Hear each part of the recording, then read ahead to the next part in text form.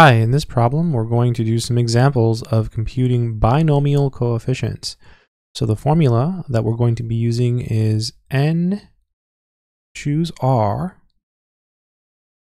and this is equal to n factorial, all divided by n minus r factorial times r factorial. So this tells you the number of ways to choose r objects from a group of n objects. Okay, let's do some examples with various numbers. Let's start with 7 choose 4. So just applying the formula, we have n equals 7 and r is 4. So this is 7 factorial over, and then it'll be n minus r. So it'll be 7 minus 4 factorial. And then r, well, r is just 4, so this is 4 factorial. Okay, this is equal to 7 factorial over 7 minus 4, that's going to be 3 factorial. And then here we have 4 factorial still. So there's a couple ways to do this. Here's one way. So 7 factorial is really 7 times 6 times 5 times, and then it's 4, 3, 2, 1, which is the same thing as 4 factorial. Over 3 factorial is 6, and then we have 4 factorial. These cancel, these cancel. 7 times 5 is 35. Boom, there it is. Let's do another one just so you get more practice. I'll do this next example a little bit differently. Let's do 8 choose 2. So this will be 8 factorial over, that's the n factorial over n minus r. So 8 minus 2 factorial. And then again r factorial, so 2 factorial. So it's n factorial over n minus r factorial, r factorial. This is equal to 8 factorial over 8 minus 2 is 6. So this is 6 factorial, 2 factorial. And I said I would do it differently, but I guess I will. So you can write it out. You can always just, I took shortcuts here. So 8 factorial is 8 times 7 times 6, 5, 4, 3, 2, 1, which is 6 factorial, but I'll write it. 6, 5, 4, 3, 2, 1. And then 6 factorial is 6, 5, 4, 3, 2, 1. And then 2 factorial is 2 times 1, so it's 2. And so you see boom, boom, boom, boom, boom, boom, boom, boom, boom, boom, boom, boom. 56, right? 56. Over 2, so that's 28. So you can write it all out. You can always do it that way. It just takes longer, so I usually don't do it that way. Let's do a couple more examples. How about something a little different? How about something with a 0? We haven't done that. Let's do 8 choose 0. 8 choose 0.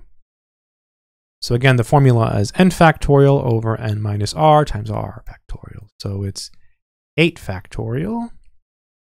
Then it's n minus r, so 8 minus 0 factorial, 0 factorial. This is equal to 8 factorial over 8 factorial. 0 factorial is 1. Boom, you just get 1. So pretty cool. Notice that you can replace 8 with any number and you're going to get 1. So in general, n choose 0 is going to be 1. Let's do another one. How about 7 choose 7? 7 choose 7. By the way, this says, how many ways can you choose 0 objects from a group of 8? There's one way you choose 0 objects. This one is saying, how many ways can you choose 7 objects from a group of 7? There's one way you choose all 7. So the answer should be 1. So it's 7 factorial over, it's n minus r, so this is your n and your r, so 7 minus 7 factorial, and then r is again 7. This is equal to 7 factorial over 7 minus 7 is 0, so we get 0 factorial, 7 factorial. These cancel, so you get 1 over, and then 0 factorial is 1. And so you just get 1 in this case as well. Pretty cool, right? Really not too bad. Let's do another one. How about, let's just mix it up. About 9, choose 5. So again, it's this one, factorial. Then on the bottom, it's n minus r, so 9 minus 5. Factorial. Some people skip steps here. They'll put 4. I don't like doing that. You know, I just don't like doing it. So it's n factorial, n minus r. So this is 9 factorial over, let's see, 9 minus 5 is 4 factorial. And then 5 factorial is 5 factorial.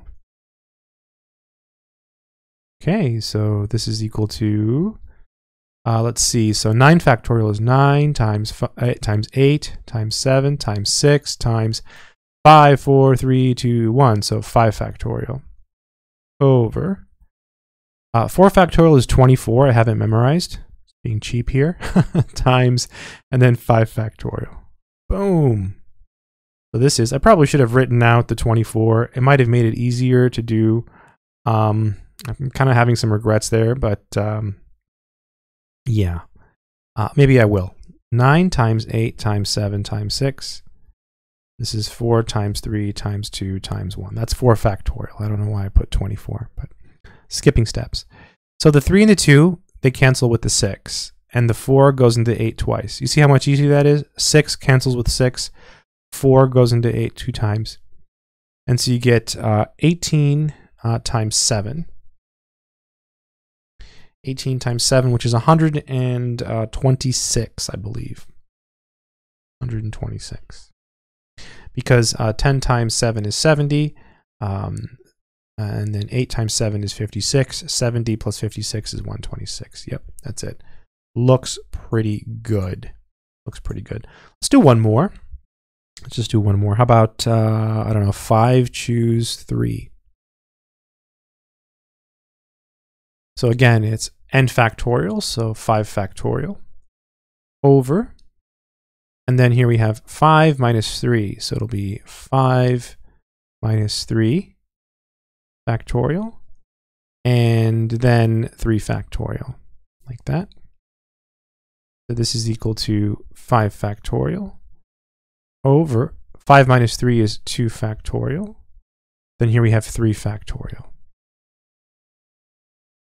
This is equal to, so let's see, 5 times 4 times 3, 2, 1, so 3 factorial over 2 factorial is 2, and then here we have the 3 factorial. Boom, these cancel. 5 times 4 is 20. You get 20 over 2. And so you get 10 as the answer in this case. So hopefully after watching this video, you have a pretty good idea of how to compute these binomial coefficients. I hope this video has been helpful. Good luck.